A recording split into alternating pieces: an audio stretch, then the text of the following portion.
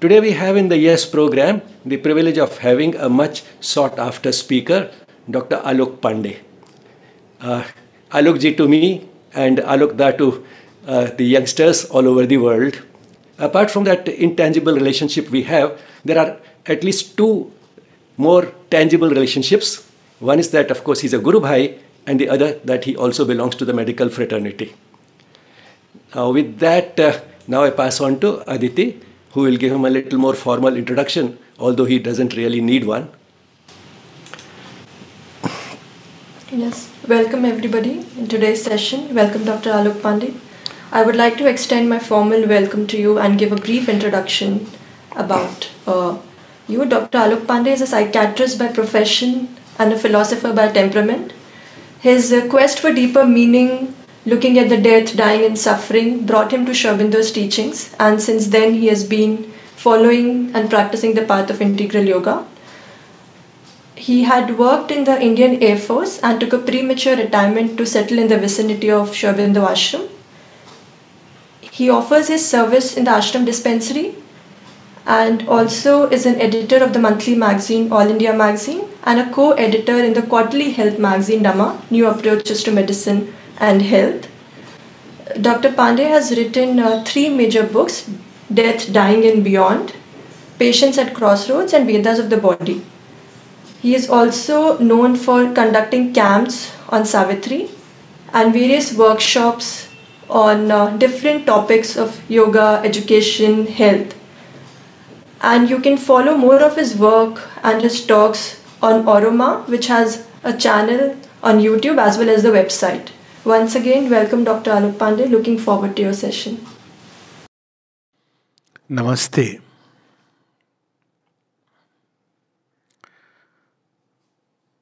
Man, that is all of us, are a double birth. On one side we have a nature, and this nature moves within certain limits, prepares certain instruments, our mind, our body, life, heart, to express certain forces, which forces of nature itself. This is one part of us. Most of us are identified with nature and say, this is me. And this is what is called in the yoga terminology as the ego self. This sense of separativeness, this nature by its very nature, creates shells around us like in little eggs which are yet to hatch. And this is how we operate, that I am separate from this universe, I am separate from the creator, I am separate from everything else. And this sense of separativeness is what is known as ignorance. Because we don't know who we really are, we don't know our own cosmicity, if I may say so. We don't know our own transcendent self, which is the divine. We don't know the play of forces which move us and around us. We simply say, this is me, this is what I want, this is what I don't want, this is what I am doing, this is what I want to do, etc., which is nothing else but a play of nature which keeps us a puppet to this entire mechanism, this machinery, described in the Gita remarkably and bit frightfully as a fly caught upon the wheel. So the wheel is moving constantly and the fly believes that it is moving the wheel. But actually it is the wheel which is moving and the fly is simply changing the scenes and scenarios. But behind these ever-changing scenes and scenarios and circumstances and situations of life, there is something else which is our second birth, Dvij. And that second birth is the soul within us, which is a descent of, which is nothing else but a spark of the divine, which is descended upon earth, unhappy and sublime. This is how Sri Aurobindo describes it. It has entered with a certain purpose. It has entered into this darkness, just as a seed enters into the below the soil. And while outside we may see nothing much happening, we see the soil, we see the change of seasons, we see day and night, we see somebody pouring water, and we see the storms and all these things. But deep within, the real event is going on, and that real event behind the unchanging scenario or the repetitively changing scenario, the habitually changing scenario, there is this seed of the divine which is developing. And this seed one day begins to feel that this covering within which it is sleeping, or was sleeping, it wakes up and finds it too stifling. So that's a stage when we suddenly feel that all that we have known or all that we yet may know within the human limits is really speaking too limited. All that we have experienced is not enough. All that we have aspired or hoped for is and received from life and achieved and got and had is not what can really satisfy the deep thirst within our soul or within our being, because soul comes much later. It doesn't matter what name we call it, but we feel somewhere stifled within this little cage, this prison house of nature. And we look here and there, some during that stage declare life as a vanity of vanities, because that's when the dreams are there but not the means to realize it.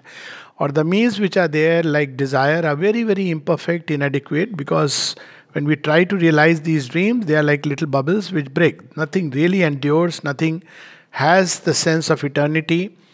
And that's when the human consciousness takes one of these several approaches. One of them is it becomes a cynic, the worst, that well, life is like that, it's a vanity of vanities, and nothing much can be done about it.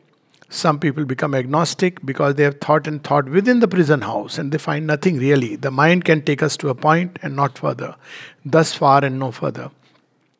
Some start believing in a God above and beyond who can to an extent augment within this prison. He can probably help us out, make life a little more comfortable within the prison, and that's what is known as the belief systems, the philosophical belief systems, the creeds, the ideologies, the sects, religions, etc., etc.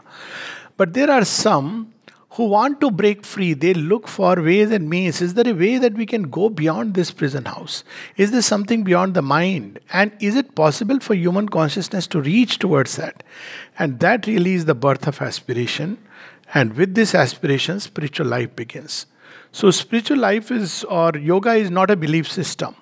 And as long as we are saying that I am doing yoga to keep my body and mind fit, I am very far from yoga, because body and mind are still within the realm of nature. Nothing wrong with keeping the body and mind fit, nothing wrong in waking up daily morning and doing some asanas to keep our tummy in shape, nothing wrong with keeping the mind a bit more quiet and peaceful, but it is not yoga. It can at best be one of those side benefits, fringe benefits that the real yoga can give us.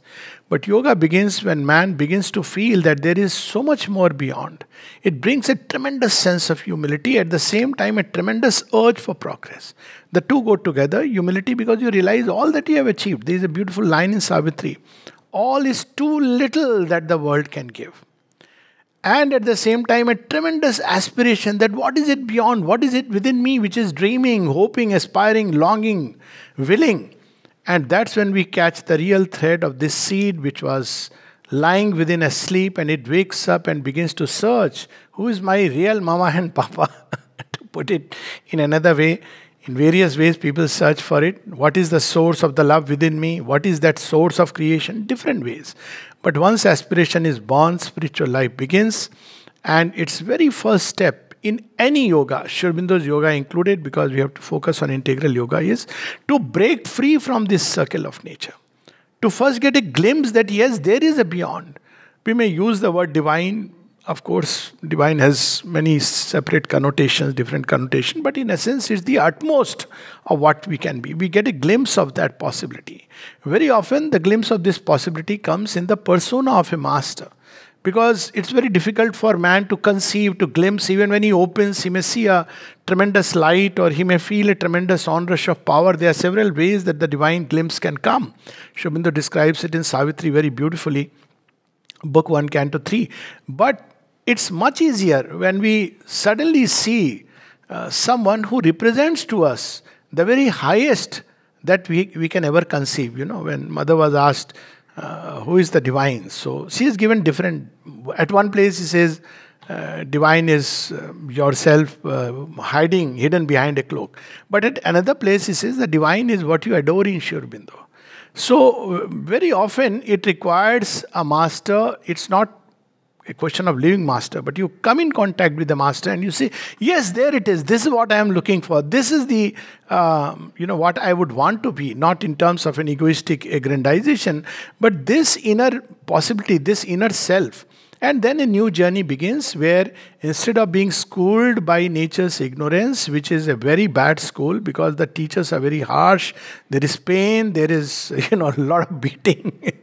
And this beating has nothing to do with, good work or bad work. There are teachers who will give you a thrashing just because you have made a small little mistake. So nature's school is like that. And strangely, it becomes harsher and harsher as we are getting close to that ultimate possibility.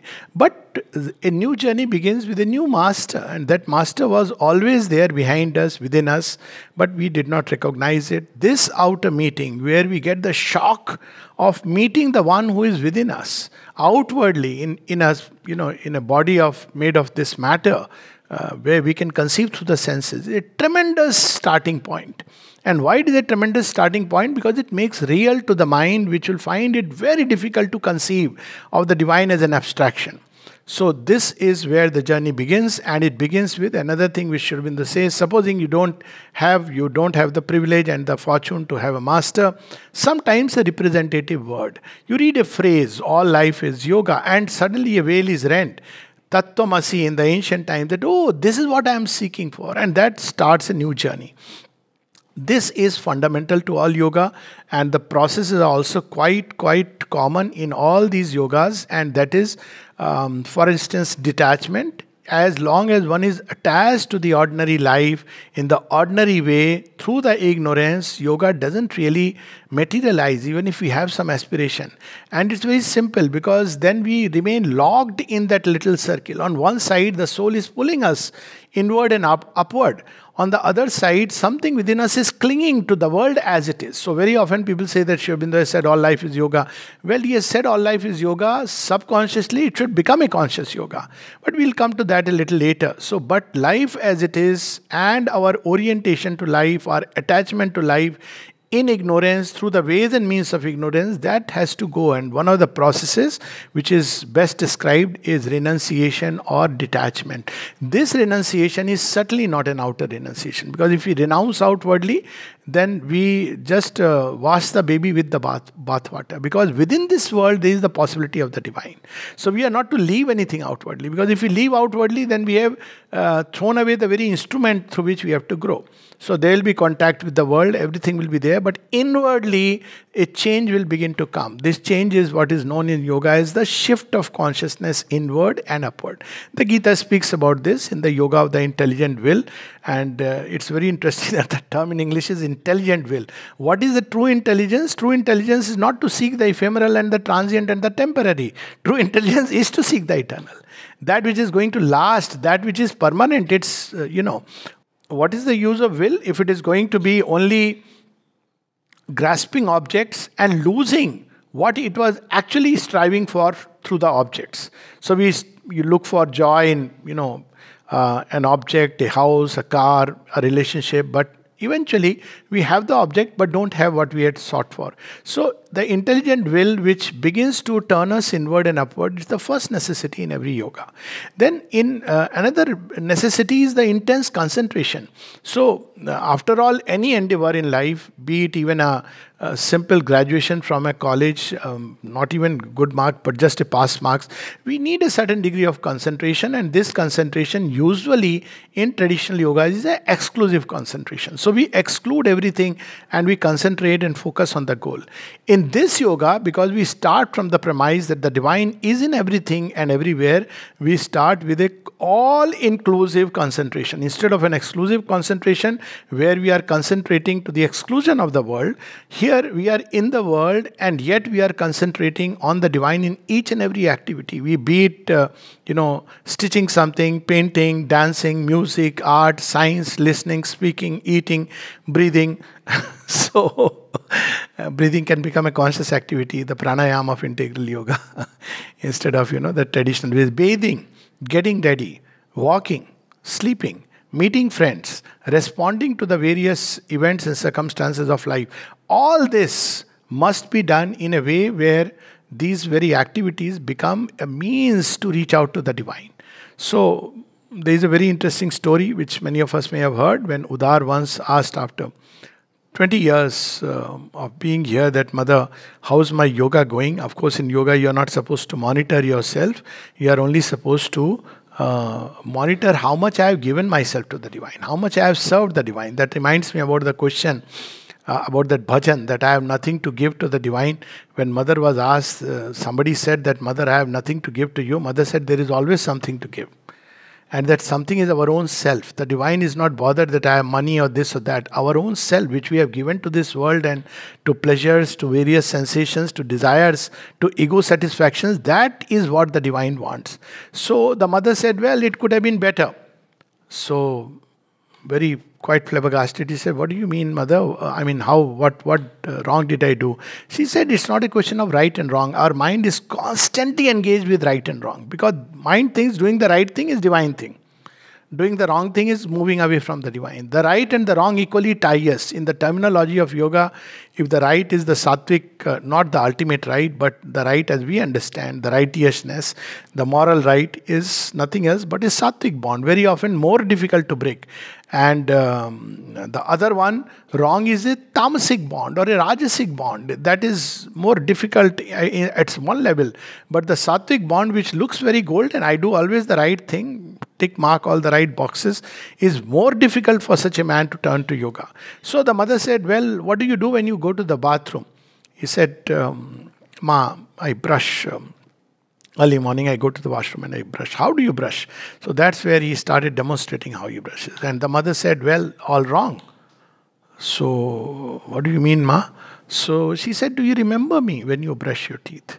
Now this is where the shift starts to come. In every activity, we remember and offer. This is one of the fundamental practices, both of the Karma Yoga of the Gita or the Trimarga of the Gita as well as in Sri Aurobindo's Yoga. Meaning thereby a concentration upon the divine whom we want. This is the very first thing needful.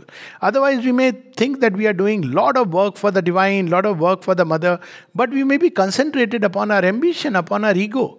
So at the end of the whole day when we go back, we'll have the same old story where Narada tells that, well, I am the one who loves the divine most. And the divine has to correct him and say that, well, you may believe that you love the divine most, but do you know that whom the divine loves most? Well, Narada is surprised. He says, well, people believe that you love the divine most, and that may be right according to the opinion poll. But I love Hanuman most because he is the one who is my sevak and servant and sakha, who cannot sleep. Anything he is doing, he is thinking about me. So, whether we may be doing any kind of work, even the most mundane, this idea of big or small in work, great work, important work, less work, all this has to be washed aside. There is no work big or small in the eyes of the divine. And, in who Sri Aurobindo describes it in the Live Divine, he writes a whole passage on it, Samam Brahmam. But in who so beautifully describes the hand that sent Jupiter spinning through heaven, spends all its cunning to fashion a girl. In the blush of a girl, in the laughter of boy, in the blush of a girl. All these are God moments, but we have to learn to look at it that way. So this idea that I want to do something big comes from the self-aggrandizing ego. And one has to keep those things aside. It's a tremendous process and great amount of sincerity is required. That's what the Mother says. So it's an all-inclusive concentration, meaning thereby, regardless of whatever we may be doing, we'll outwardly it may look just the same thing, but inwardly the change has to come, that I do it not for myself, not for my ego satisfaction, not for my pleasure, not for what I may get from life, from world, from people, but only for the sake of serving the divine. So when we do this process, a time comes when the divine automatically becomes in everything the goal of our life. Mother puts it so beautifully. She says, you are not here to please yourself. Okay, fine. So people take this other attitude of becoming a martyr. So she corrects it. You are not here to please others. So you are here to please only the divine. So this is the very first step of yoga, that we discover the divine. But now in traditional yoga also we do it. So is there a difference? Yes, there is a difference. In traditional yoga, say Jnana Yoga, there is an exclusive concentration on the divine as knowledge, one aspect of the divine. So what happens? The thinking mind turns itself away from all the ratiocinate, discursive intellect, debates, discussions, and it focuses on one idea. That idea may be Soham Asmi, Tattvamasi, or just the Onkar. And because of this intense concentration, it breaks the magic circle of nature. And it realizes the divine. Or the Bhakta. His heart is all centered around on the divine. And a time comes because of this intensity of concentration of the heart. Shyam mane chakar rakho ji. Or, mere to girdhar gopal dusro na koi. You break from the heart and find the beloved whom, one sees behind, tries to seek behind different forms and names. Or in the yoga works where all life, yoga works is a very powerful entry, incidentally, because here the exclusive concentration is not really possible. One is dealing with the world. One cannot cut up oneself away from the world. And that's why Sri Aurobindo says that the yoga of the Gita is one of the very powerful preparations for entry into this yoga. So when people came to the mother or wrote to Sri Aurobindo, I want some mantra diksha, mantra from you or the mother. And Sri Aurobindo writes that the mother does not give mantras, she gives work. So work is a powerful means of entry. So this exclusive concentration can give us a glimpse of the divine. By Jnana Yoga, the process of intense concentration, either in the Agya Chakra or even the Crown Chakra, one can get a glimpse of that divine effulgence, that light, that supreme source. But the problem there is because the rest of the nature has been just left aside.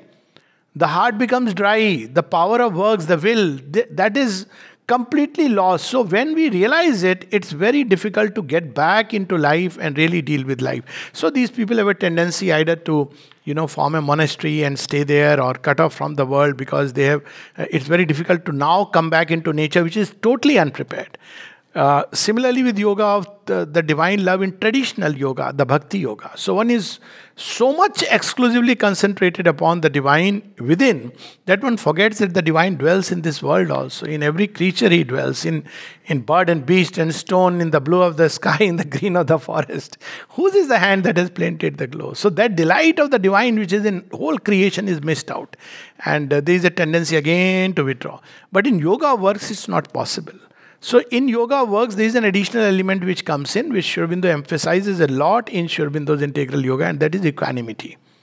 In Jnana Yoga, Bhakti Yoga, you don't need it. You can do away with it. Doesn't matter how you deal with this world, because you really don't want to deal with this world. But in yoga works, because we deal with this world, equanimity becomes one of the most fundamental practices.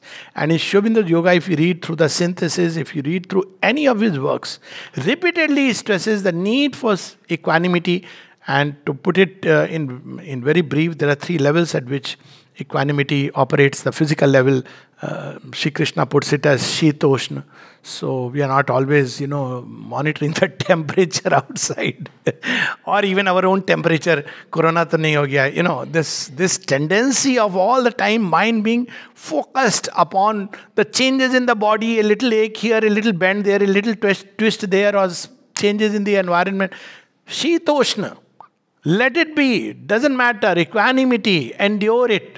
This is the path that those who have gone before us has shown. There is Gangadharji, such wonderful experiences, supramental experience he had. He used to live in a small little room below the staircase, even a dark room. And once when mother was going up the stairs, he was standing outside with this hands folded. And he was asked what work he wants to do. He said, I want to clean the toilets. No sadhak was ready to take that work. And when mother saw him, he says, why he has been given a room here? So the manager and everybody is all shaken, because he said, how could you give a room? And Gangadharanji, no, mother, it's so beautiful. This is the state. It doesn't matter. And this man, the way he connected to the mother, it's not that we have to deliberately start living like that. That is another extreme, where the ego gets satisfaction is in, everything in yoga can be twisted. No, I am sleeping on the floor with a brick under my head. So there was a person like that also, and mother gave him a nice tight slap to change himself. So this sense of equanimity, Shitoshna. Then at the vital level, Hani Labh, Man Apaman, Jaya Jayo. Generally we have a tendency to seek things which give us praise and to gravitate towards people who flatter us. And, in English it's called as giving the hat to somebody. Now, we have to learn that human opinion is really not of value. If I have to do the divine work, that alone has a meaning. And doesn't matter, people will think nice, people will think bad, you will be honored, you will be dishonored, Draupadi, and yet you have to continue. All these will become ways and means to make our offering even deeper, our consecration truer and greater. So all these dualities in which the vital is ever engaged, desires and dissatisfaction. So Nishkam Karma becomes a very important aspect in this yoga. But Nishkam Karma doesn't mean that a work in which I do just casually because I am no more interested in fruit. One has to do the works disinterestedly but with full awareness, or doing it as perfectly as possible, because now it is a service to the divine. And then at the mind's level, this idea, that opinion, so we fight like, as if my opinion is not accepted by others, it's a great crime or sin. Well, my viewpoint is the approach that my mind has taken toward the infinite. But he is infinite. The same sun that lights up this entire universe drops on Sahara, and the people there find it very intense, and the same sun on the mountains is different. The same sun in Mediterranean is, experienced differently. So mental viewpoints are okay for us to move as props. Each one is given a certain path, a ray of light into the mind through which he moves, and that's valid for the person. But for another person, who is an agnostic or atheist, the divine has hidden himself. So how can we blame him? He is hidden himself. So that brings a wideness in the mind. This wideness and plasticity are very important in this yoga. Because if we are fixed, if we are rigid, if we are narrow, leave the supramental, even the mental, proper human is very far from us. So these are aspects which are missing in many yogas. But in this yoga, to make it simple, because how do we coordinate all these things? The concentration, even to find the divine, is on the mother. And there is a great sense in it, because the mother, sense means, I'm speaking right now intellectually, when one turns to the mother, all sense and nonsense enter into the super sense. But the thing is that when we concentrate on the mother, she is the supernature behind this ordinary human nature.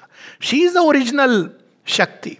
She knows what our nature is. So what she does is, she starts preparing the entire nature. So you realize the divine, but not by breaking free from the circle magically. So in traditional yoga, you may have a glimpse very fast, but one is no more prepared for the divine manifestation. But in this yoga, it may take little time, because she is preparing the whole nature. And until that entire nature is in a reasonable state of readiness to force the doors of the divine open, Sri Aurobindo says that you cannot take the kingdom of heaven by storm. And if you try to do it, there have been instances, like Sri Ramakrishna is a classic instance who could do it. But this is not the path meant for those who want to manifest the divine. Here the goal is not to lose oneself in the divine perfection. All yoga is, first step is freedom from ignorance. So freedom from ignorance means one no more identifies with nature. Nature is ignorant. Every movement of nature, every thought, reason which is not informed with a greater light, every movement of the heart which is not impelled by the divine love within, every movement of our will which is a slave of plaything of the forces and not inspired by the master of works, is an ignorant movement. So to step out of the ignorance means first to know that this is nature and this is me. One has discovered the psychic being and knows, no, this is not me. This first fundamental step. But in this yoga, even this is not done by an exclusive concentration, but a concentration of the mother, remembering and offering to her, so that she starts working in her own way, which is incalculable. So she doesn't work the way we expect her to work. So we may feel that at a certain level we are very close to getting the glimpse, and then suddenly she says, no, right now if this door opens, you will be flooded with too much of it. She changes, shifts the scene. Now another working begins. And there she is working, and again you feel, there am I. And no, come back here, because she is preparing the nature. And this is the mental language in which I am saying. Simultaneously, many points she can work, because because she's the Divine Mother. What is there because about it? So when she starts working on nature and we have glimpse of the divine, we arrive at the integral divine. Because generally when we have glimpse of the divine through the mind or through the heart, we get a partial glimpse of the divine. And that's why we cannot heal the gulf between this nature and the divine. But when we go through her or with her as our companion, guide, friend, mentor, guru, mother, she didn't like the word guru, mother, father, everything. Then she knows all the roots of ignorance. That's why Sri Aurobindo says that all paths become her paths. Even the most seemingly trivial act, she can pick up and use for a great revelation about ourselves. The babble of a child, suddenly you are passing by and you hear or see a child or maybe a stone casually rolling by, and suddenly it strikes you. Oh, this is it. You see, that story of George Van Brickham, very interesting, that he was in a state of utter depression. Depression means a despair. Whatever may have happened, that's a different story. So he was sitting in the ashram and was wondering, is there hope for somebody like me? And he sees a little worm crawling out there. So out of natural kindness, he picked up the worm on a little leaf and put it at the samadhi, saying that let him reach there. And then it struck him that, oh, if this worm can reach, why can't I? So you see a most seemingly trivial act. And who gave him the urge to do this? The mother. Who gave him the flash of lightning to see it this way? The mother. And within moments, everything was gone. So when she starts working, she works in a very different way than the way we understand. So in this yoga, the first word is surrender. One starts with surrender to the mother, which means, mother, my life is yours. Move this doll which has been moved by 1,000 forces. Now you please move it. I become your Katputli. But she says, I don't want Katputlis. I see this is the difference between artificial intelligence and the divine intelligence. I want you conscious and living. I want you to be happy with what I am doing. So it has to become a glad and loving submission. Not a surrender where we say, you move me, and every moment we are saying, what are you doing, mother? What is my life? Divine doesn't enjoy. He enjoys the devotee just as the devotee enjoys the divine. So when we begin to start connecting with her in a two-way process, not just I am a Katputli, automaton. Sri Aurobindo says that tamasic surrender doesn't lead us far, but a conscious and living surrender of a conscious human being, and say that you really, and in real earnest, you do with me what you want to do. And then the joy of the Leela, the wisdom behind the Leela, the power behind the Leela, everything begins to open countless doors. So many things of which the human tongue cannot really utter. One has to really experience it. But nevertheless, it starts with surrender. With aspiration and the surrender. Now we have got the second word, but actually it is the first word. Either way we look at it. How does it proceed? By a more and more surrender. Start with a central surrender. My life is yours. Use it for yourself. Then we discover so many places that I have told her that my life is yours, but what am I doing? Making a fool of myself. My life is not only yours, it is my baby, my child's, my husband's, my wife, my this, my that, Then you discover that I have, given a lie to the divine. So you begin to, she will make us conscious, so you begin to surrender. That, okay, I will do whatever I need to do for the child, but the child belongs to you. He is no more my budhape ka sahara. He is no more, that what I will get out of the child. He is no more my ATM, just as at one point of time I was his ATM. So the relation begins to change. So there is so much freedom and joy in such a relationship.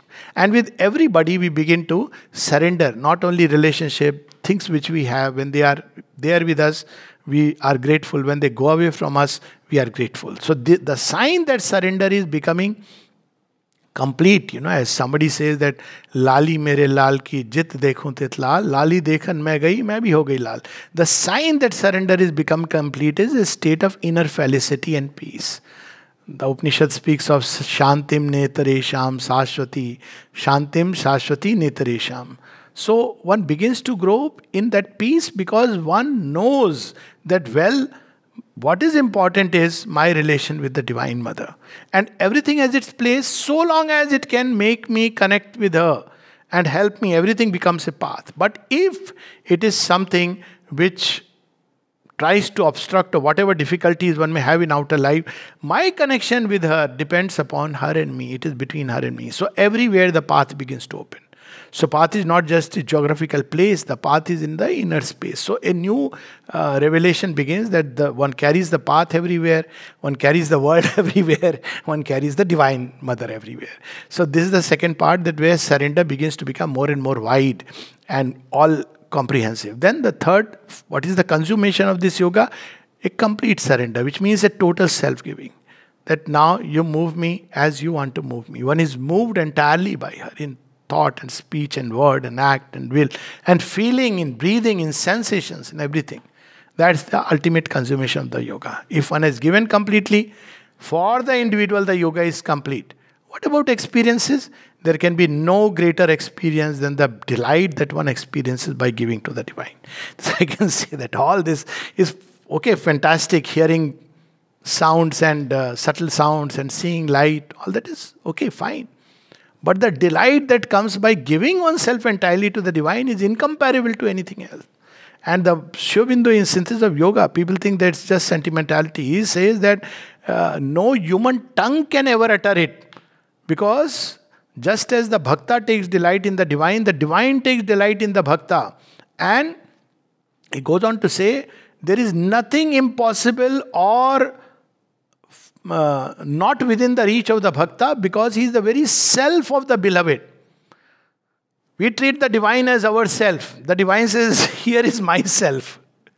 And then the new journey starts, and the journey is returning back into nature and pouring all we receive from her into this creation. Because the goal of this yoga is not to lose oneself into the Divine infinity and the eternity, and the Divine perfection which is within everyone. That is one way to look at yoga. But to bring that perfection down into life. But we do it with a free heart. Because now we know that it's not me. That's why the knot of ego has to go completely. Otherwise things can go berserk. You know, when the Divine Shakti pours and one thinks, oh, I am an instrument of God. See how much work I am doing.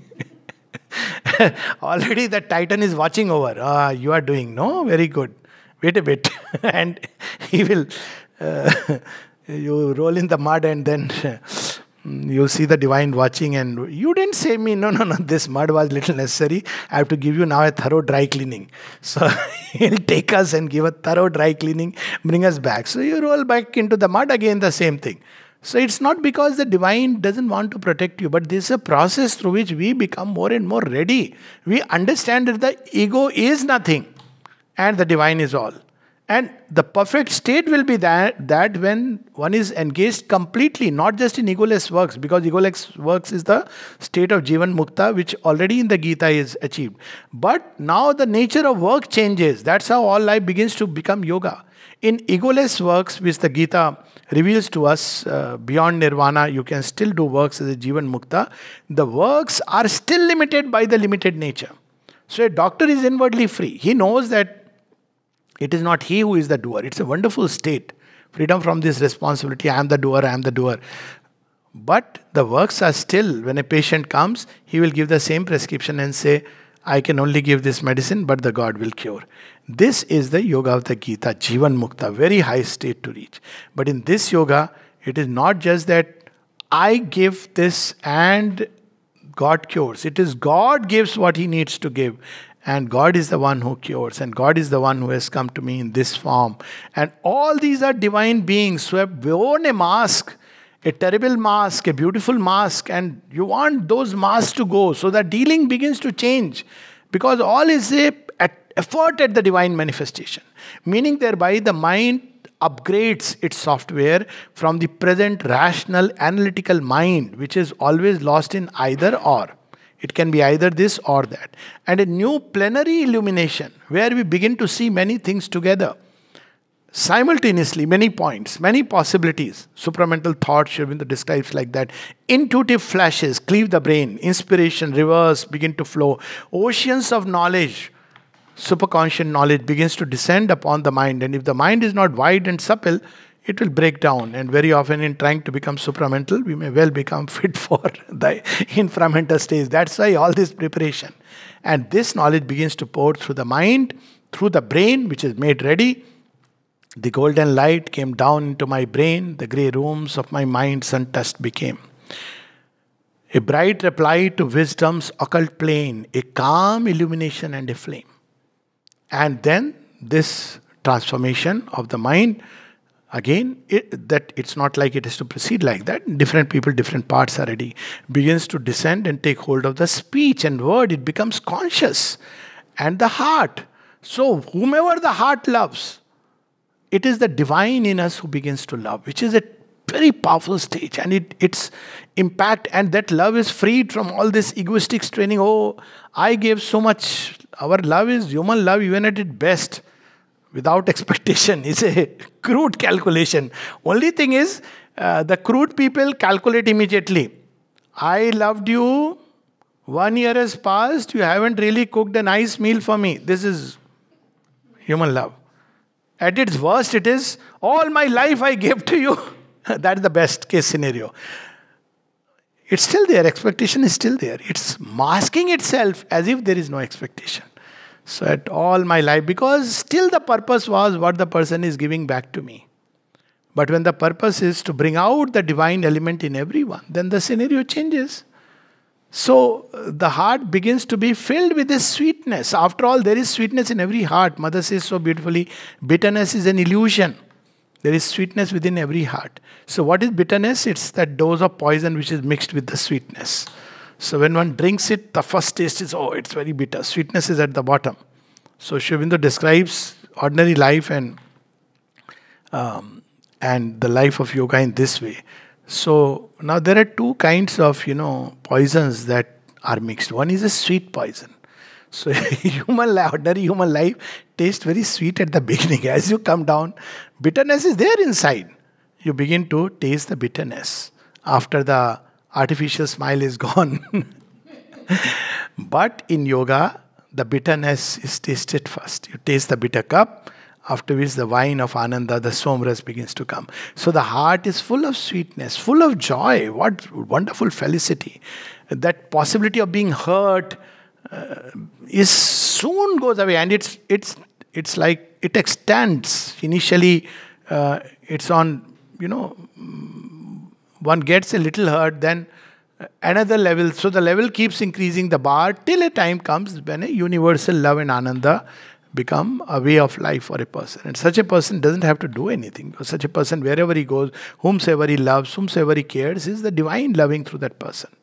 Then what about life and works? Well, our life begins to assume a new luminous force begins to flow in all the currents of life. So the nerves now. Works means nerves, the blood, the body, brain, everything is used in works. The hands, the feet.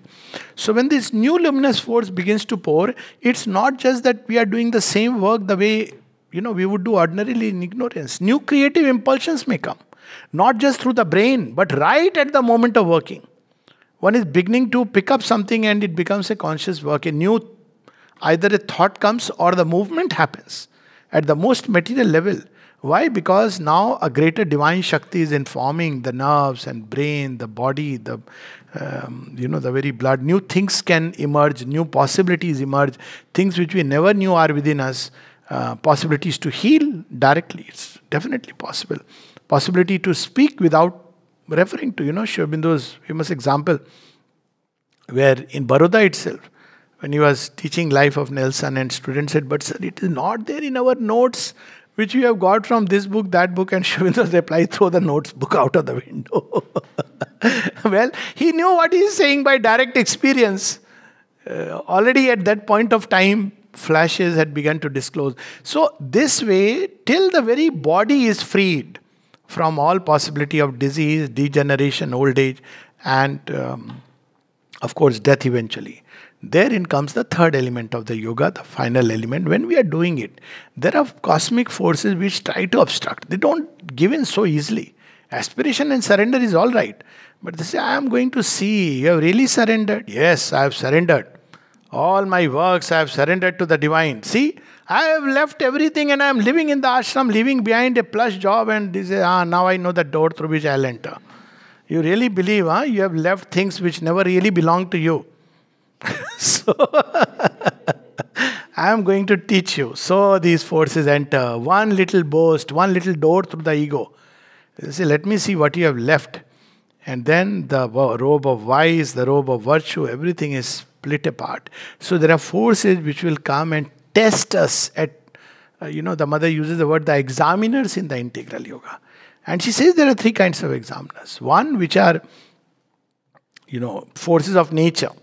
They will not concede so easily that you become their master. They will resist. So, forces of nature means ordinary anger, ordinary movements of lust, greed. They will return back again and again. The charm of Rasgulla, after all. Nothing wrong in eating Rasgulla. But there is certainly something wrong in hankering after Rasgulla. Every day going and buying a pot full of Rasgulla. This is greed. But if you have a Rasgulla, have it with joy. Not with, oh, I have to leave Rasgulla. So this is how they will, forces of universal nature. Then there are adverse forces and hostile forces. If you progress beyond nature, they come in second line of defense. So hostile forces and adverse forces suddenly will bring in doubt, despair, depression, crying spells for no reason at all. Tremendous doubts, suspiciousness, jealousies, rising from what depths? And they start corrupting. Jealousy is even in approach to the divine. Oh, that person is closer to the divine. Oh, that person is working in Sri Aurobindo's room. Why am I not able to go there? So, I had this experience on my birthday. I wanted to go to Sri Aurobindo's room, and I was told right in front of me, some people were allowed to go, but that's a different story. I was told, no, strictly on birthday only we allow. It was one day before birthday because I had a posting. So I sat initially, ye kya baat hai? And then I had a wonderful, most wonderful experience. Directly Mother and Sri Aurobindo coming and saying, see, others are going there, but I am coming to you. So it was so powerful, so beautiful. I said, oh my God, the first rule of yoga, he is everywhere in everything. Of course, going to the room and ashram, they are all special places. But again, even there, the play of jealousy, the play of ambition can start. The kursi and all these things, kissa kursi ka. So we have to understand that these forces are waiting. And they are very, very cunning, very astute. So the rejection of all that stands in the way, mental ideas, opinion, viewpoint, we believe we have got free from that, but suddenly there will be a contrary viewpoint. And there will be a little shrinking inside. Oh, this fellow thinks still like that. Well, if he thinks it's still like that, it's me who thinks still like that. That's why I could observe. Otherwise, I'll see the truth behind that opinion. And that will be the end of the story. So rejection is the third aspect. Aspiration, rejection, surrender. And rejection is very difficult, so offer. So when we see obstructions coming in our nature, this mother has said that rejection is very difficult for human consciousness. So offer it. But offering means sincerity to see. Mother, this movement is still in me. I am still attached. I am still eyeing on that kursi, even though I have left it behind, outside. But in the ashram, I am still looking for that chair, which I can occupy. That name that, I still can have. So offer it to the mother. And she will, everything that is offered, changes into the divine equivalent. So this is the path, and through this, the transformation that takes place, meaning thereby, very simply, transformation is not about becoming a great ethical being, a saint, or a sadhu, or a holy man, etc., etc. But transformation means this entire nature, the mind, the thoughts, the heart, the voice, the speech, the feelings, life energy, the bodily apparatus being upgraded from the human to the divine, which is their utmost possibility. This is no easy task, and it requires tremendous endurance and faith and perseverance. This yoga cannot be done if one is wanting to look for a 2-week course on yoga with $2,000 and give me nirvana kind. That is only virtual reality nirvana. This yoga is a lifetime engagement. Why lifetime? Lifetime's engagement with the divine on this one goal, that only your manifestation upon earth is what I want and nothing else. Neither mukti, nor nirvana, nor moksha, because they are also subtle illusions. But I want only and only that your manifestation should take place, not even through me. In this creation, doesn't matter. If I have to become dust and the flower of your beauty can spring forth, may I become dust.